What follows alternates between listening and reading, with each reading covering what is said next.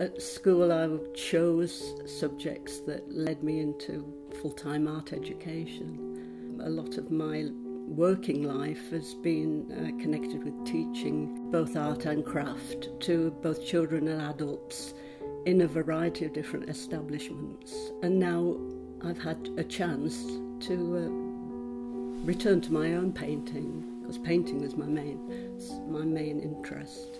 I am particularly intrigued by the way light falls on subjects, how it reveals forms, and how also it can confuse and obscure forms by silhouettes and patterns and reflections.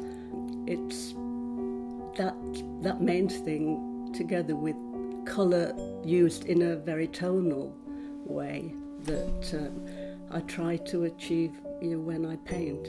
I use a variety of materials. I like charcoal, I like monochrome pencils. I am naturally an oil painter, I think, but I also like watercolour for its purity and its transparency and its magical effect, really. And you look at what you've done afterwards, you're totally surprised at the result. It's not like any other media, I don't think. The subject matters. That can be anything, really. It can be a pile of books on a shelf. It can be an old shed, a mug, a teapot. Figures, particularly interesting because they're such a challenge.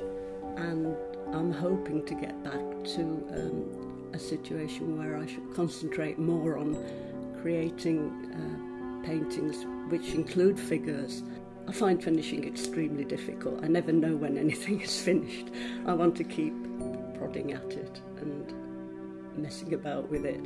But I think I leave it. I never finish it. I leave it when there's something in it that I'm happy with, that pleases me. I've got the effect, or something of the effect that pleases me, and hopefully will please someone else who's going to look at it as well.